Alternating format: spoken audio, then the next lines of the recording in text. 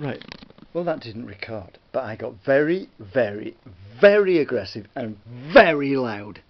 So that idiot who just walked past and shouted puff thought it would be endearing. Well, you know, I worked in a factory where I was convinced I was going to be bummed whether I liked it or not. I'm not gay. If they want to be gay, it's up to them. And most of the puffs, well, homosexuals I've met, well, gays, whatever. The genuine ones I've met are not offensive to anyone. They're not interested in straight men, and the lesbians aren't interested in straight women. They don't bother them, because they know, they have respect. Because they go on about pride, yeah, they have their pride, and they realise, straight people have pride. They're not a problem. But that fucking idiot is loud, is intimidating, and he's threatening. And now I'm getting loud, because she does that as well. She bawls and shouts. Is that because I do it? Yeah, because I'm upset, because things are getting very, very bad and out of control, and it's beyond me. You want to see the state of this room? You think that's tidy, dear? Because I don't. My nana would fucking disown me for that.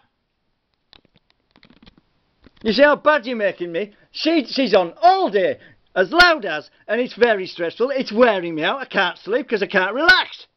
I didn't sleep at all last night. I got 2 hours the other night.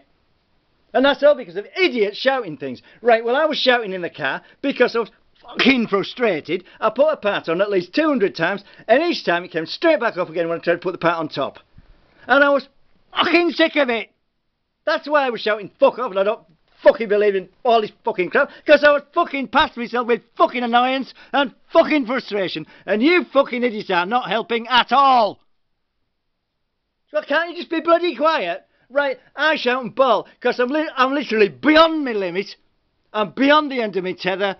Piss off yourselves.